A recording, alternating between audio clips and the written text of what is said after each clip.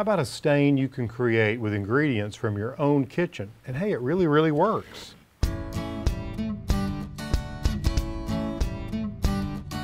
Take a look at the color difference in these two picture frames. This is made of pine, it's been untreated, and this one has been stained with a stain that you can make, well, right out of your own kitchen with some really basic ingredients.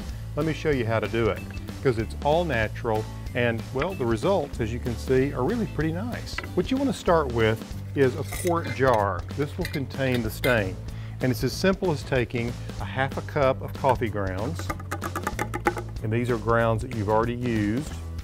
You don't want it to smell like coffee.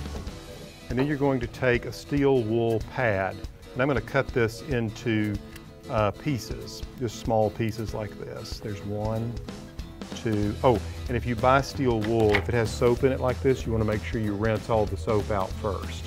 Next, what you're going to do is take the pieces of steel wool and just drop them into the jar like this. You see, what you're doing is you're creating a chemical reaction that comes up with a color, which I think has a nice natural look to it. Now, this is all activated by vinegar. I'm just using white vinegar. You could use balsamic, but it means your stain is going to be slightly greener in color. So what you do is you just take this white vinegar and you fill up a quart jar all the way to the top with those ingredients like this.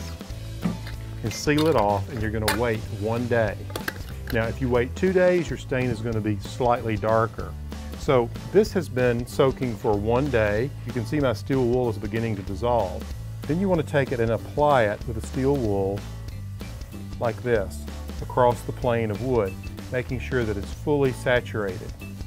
This technique comes in really handy if you have to replace, say, a fence panel on your privacy fence, or maybe boards on your deck where they've weathered this nice silvery gray like this table has.